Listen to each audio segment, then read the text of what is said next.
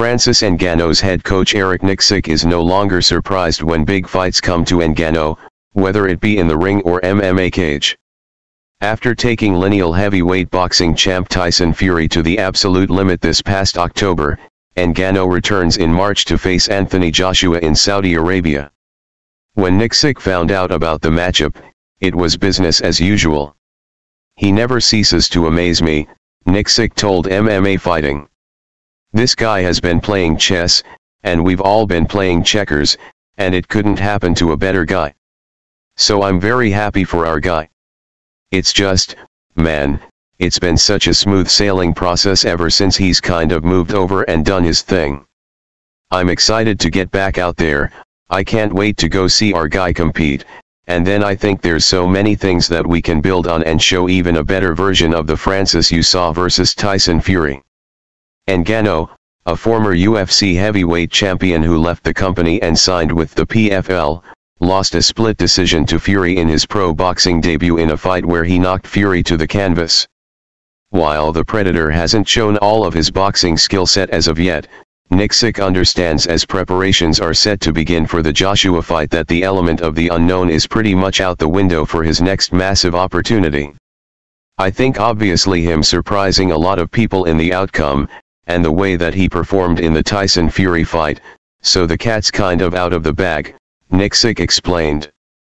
"The nice thing from a coaching perspective, I feel like there's a lot of things that we didn't show in that fight and improvements that we can build upon.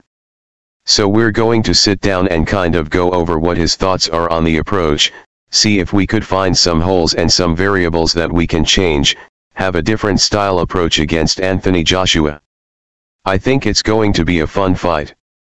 But moreover, there's the X factor that our guy always is going to carry, and that's that power. Once he hits you, once he's able to kind of dictate his power on somebody and make them move and make them vulnerable, I think that's when really you're gonna start seeing the good things happen in that fight."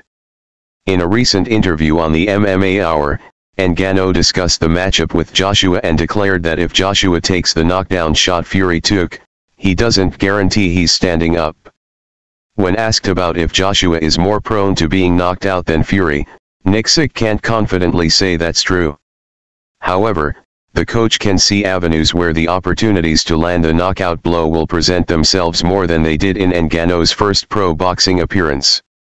"Well, I'm not going to sit here and say that I think he's more susceptible to get knocked out than Fury, but I'll say that he's more susceptible to us finding him stylistically, whereas Tyson does such a good job of movement and angles and kind of just rolling off the punches and things like that.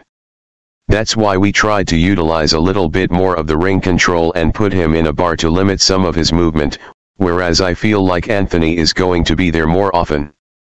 He's more of a plot fighter, kind of works well behind his jab, but I feel like we can find him there in the pocket rather than having to chase him down or try to hunt him down.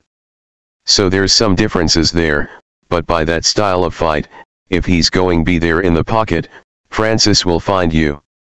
Following the loss to Fury, Ngannou's performance earned him the number 10 ranking in the WBC heavyweight rankings, which heading into the bout was extremely difficult to fathom.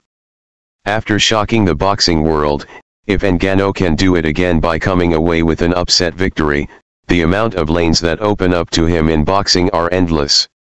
Much like booking the fight with Joshua, that result will be par for the course in Nicksick's eyes.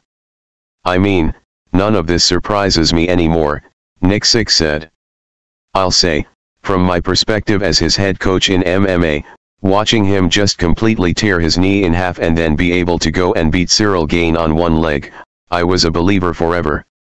I mean, I've always believed in the guy, but I remember, I was the guy from the camp saying, 'Yo, I think we should pull out, your leg is a mess.'